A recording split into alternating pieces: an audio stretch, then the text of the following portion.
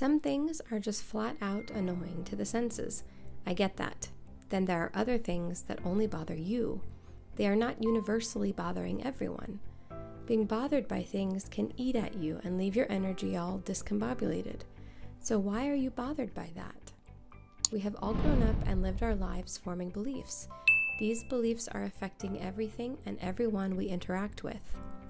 Depending on what you believe, you will walk away from experiences with a different response to things than others. You just don't say that to someone. That's not the way you do it. It should be handled differently. See, everyone has their perspective, and it goes on and on and on. These statements are made because their beliefs differ with the experiences they're having. So they end up bothered by circumstances others are excited by. So when you get bothered and an experience is upsetting to you, where does that leave you? What do you do with that?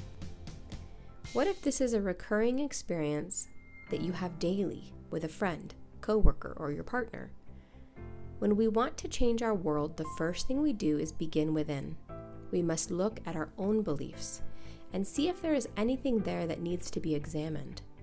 Perhaps some of these beliefs were inherited from your parents, and they're not actually what you believe. Asking yourself a few simple questions can be very helpful in breaking down your beliefs to examine them. Why do I believe that? Why is this not okay? Where did this belief come from? Can I allow this to be okay?